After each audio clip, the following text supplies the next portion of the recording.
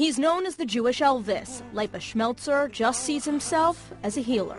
I have the privilege to make Jewish people happy. And the singer's new release, called Leiby Forever, is his attempt to mend his fragile community, still shaken by the brutal murder of Leiby Kletzy. When we heard the news, it was like one bomb after the other. They found the kid, he's dead, how they find him, by who, everything was like boom, boom, boom. Until now, the public only knew Leiby's face from surveillance footage. Schmeltzer's 7-minute music video gives us a glimpse, though, of the boy's life before his death. From having fun with ice cream to doing the study in the school, playing with friends, and his innocent life was ripped away so quickly. We sat down with Schmeltzer, and he walked us through the home videos. About approximately 8 months ago, and the blessing is we thank God for all the miracles He's given us.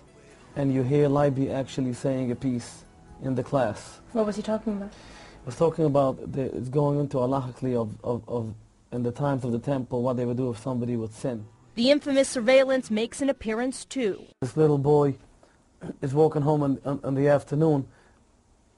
Instead he arrives home in heaven all the way too soon. Footage from the search and from his funeral also make an appearance, but the boy's accused killer, Levi Aaron, didn't.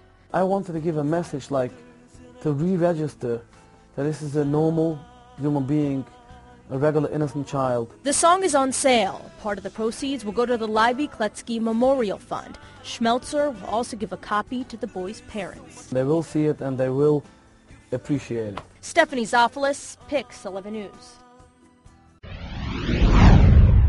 Famous Hasidic singer known as the Jewish Elvis has released his song in memory of 8-year-old Leiby Kletzy. Take a listen.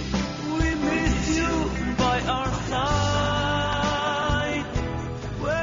Lipa Schmeltzer from Brooklyn posted this video tribute called Leiby Forever. Video includes home video of Leiby and surveillance video of the boy before he was kidnapped and murdered. The suspect, Leiby Aaron, is awaiting trial.